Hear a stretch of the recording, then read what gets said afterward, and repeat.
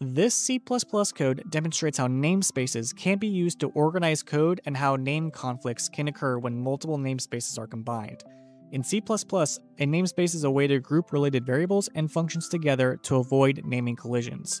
However, if two namespaces define members with the same name, and you pull both into a third namespace, ambiguity can arise. Here we have two namespaces, A and B, each defining an integer value and a function print. Both print functions output their namespace name and corresponding value. Inside test namespaces, we first call aPrint and then bprint directly.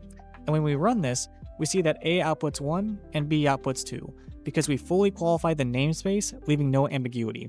The problem arises when we use namespace C. It uses namespace A and namespace B, which imports all the names from A and B into C. This creates a conflict because both A and B define a function called print, so when we call cprint, the compiler doesn't know whether we mean aPrint or bprint. This results in a compilation error due to ambiguous resolution. To fix this, you could either explicitly qualify the function you want to call, or avoid importing entire namespaces into C and instead selectively bring in only the symbols you need. This example highlights why namespace pollution should be avoided in C++, and why fully qualified names are often safer in larger projects.